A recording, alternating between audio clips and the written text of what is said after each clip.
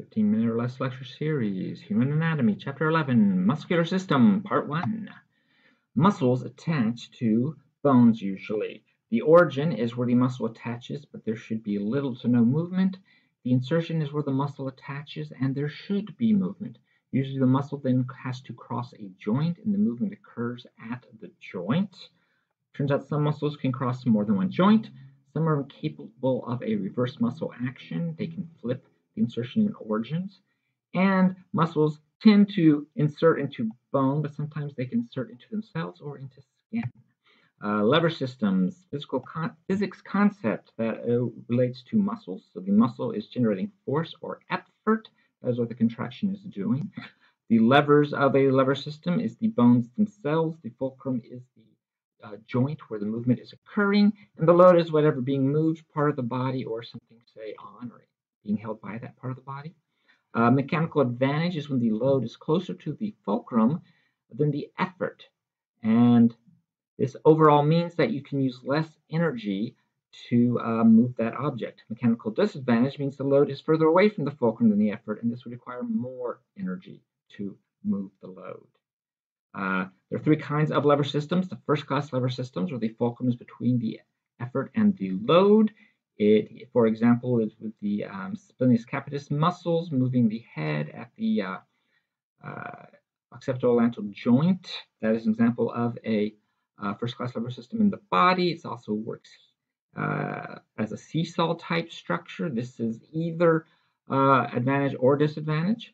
Second-class lever systems, such as with the gastrocnemius attaching to the calcaneus bone, causing the movement where the tibia contacts the talus or the ankle.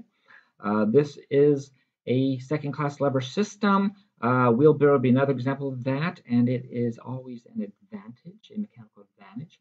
And then the third-class lever system, the most common, where the effort, the muscle attachment, is between the fulcrum and the load, such as fishing, and this is always a mechanical disadvantage. The reason why our body chooses this is because it allows for a larger range of motions and quicker response. Arrangement of fascicles. Fascicles within a muscle organ can be arranged in different orientations. They can be parallel, all flat and going in the same direction. They can be fusiform, where they sort of taper at the ends but are thick in the middle where the muscle belly is. They can be circular, where they insert into themselves, forming a circular structure. They can be triangular, where they're spread out and then come toward one single thick tendon, such as the deltoid muscle. Or they can be a pinnate, where you have a long tendon that the fascicles are connecting to. It can be a unipinnate, where they're all attached to the same side, a bipinnate, where they're attached to either side of that tendon, or a multipinnate, where you have many bipinnates all coming together in one thick tendon. Muscle names include where the muscle is found, such as gluteus maximus, the gluteal region, by the shape, such as trapezius, or shaped like a trapezoid. Relative size of muscles, maximus, minimus.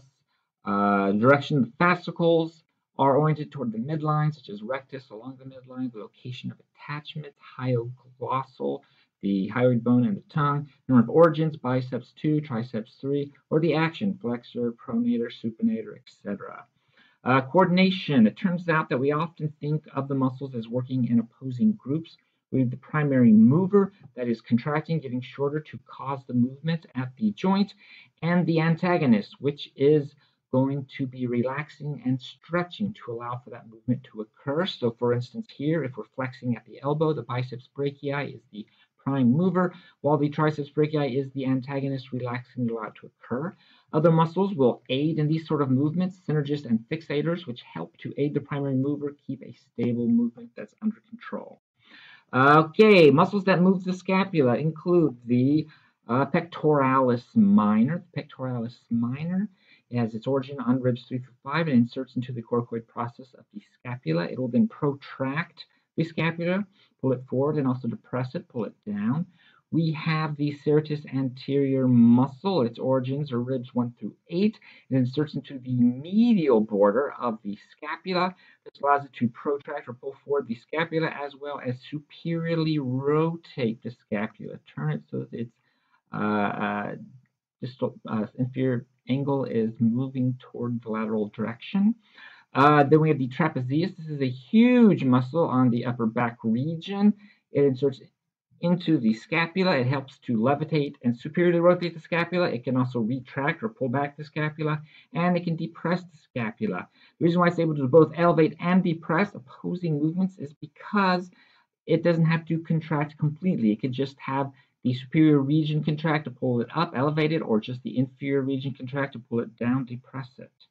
Muscles don't have to completely contract. Also have the levator scapulae. This muscle's origin is in the transverse process of C1 through 4, and it inserts into the superior part of the medial border of the scapula. It helps to elevate the scapula and inferiorly rotate it. Rotate it so its inferior angle is going toward the midline. We have the rhomboid minor and rhomboid major. They both help to elevate and retract the scapula or pull it back. They also help to inferiorly rotate the scapula, pull it toward the midline. We have pectoralis major. It is a muscle that moves the humerus, has a broad origin on the clavicle, costal cartilage of ribs 2 through 6, body of the sternum, and inserts into the greater tubercle of the humerus, allowing us to flex the arm at the shoulder, to adduct it, and to medially rotate. We have the coracobrachialis muscle going from the origin on the coracoid process of the scapula, inserting to the medial shaft of the humerus. That helps to adduct and flex the arm at the shoulder joint. We also have the teres minor and teres major. Teres minor, teres major. Teres minor adducts and laterally rotates the arm at the shoulder. The teres major adducts and medially rotates the arm at the shoulder. Slight difference in what they do. Then we have latissimus dorsi, this huge sheet-like muscle on the lower back that inserts into the humerus. It helps to extend the arm as well as adduct and medially rotate the arm. Wow, it's huge.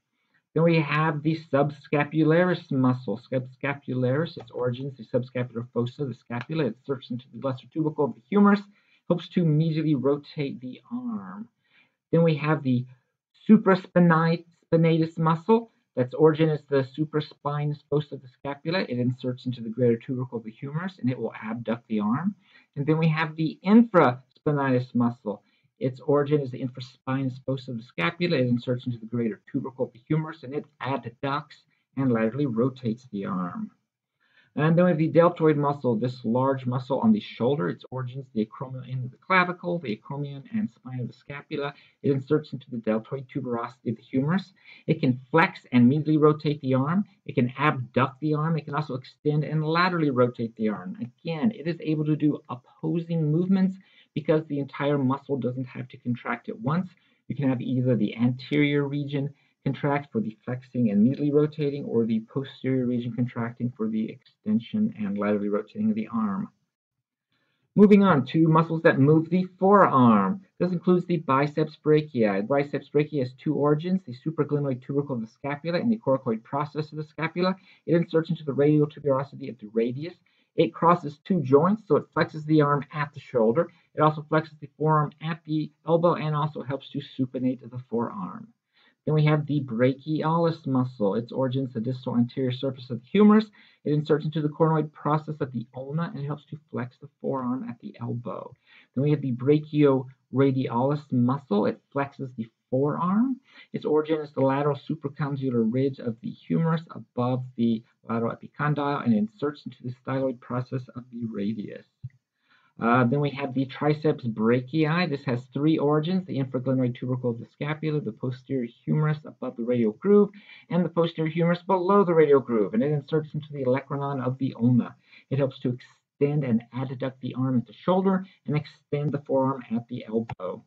Then we have the supinator, a very deep muscle that also crosses the elbow joint and will supinate the arm. Then we have the pronator teres, a muscle that helps to move the forearm. Pronator teres origin is the medial epicondyle of the humerus and the coronoid process of the ulna, and inserts into the lateral surface of the radius and helps to pronate the forearm.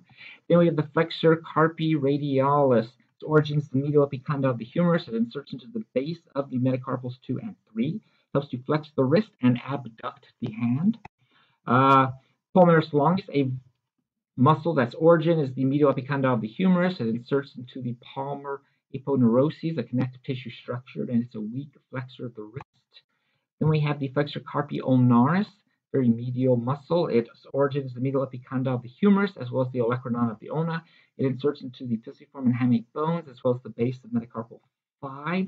It flexes the wrist and adducts the hand. We also have below those muscles the flexor digitorum superficialis. It flexes the wrists and also flexes fingers 2 through 5. And then below that, even deeper, is the flexor digitorum profundus, which flexes the wrist and flexes the fingers 2 through 5. Then flipping over to the posterior side of the forearm, we have the extensor carpi radialis longus. Its origin is the lateral supracondylar ridge of the humerus above the lateral epicondyle. It inserts into the base of metacarpal 2. It helps to extend the wrist and abduct the wrist. Then we have the extensor carpi radialis brevis.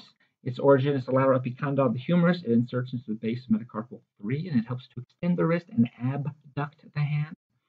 Then we have extensor digitorum. This muscle's origin is the lateral epicondyle of the humerus. It inserts into the distal middle phalanges of fingers 2 through 5, and it helps to extend the wrist and extend fingers 2 through 5. Then we have extensor digiti minimi. Its origin is also the lateral epicondyle of the humerus. It inserts into the proximal phalanx of finger 5, helps to extend finger 5, and also weakly extend the wrist.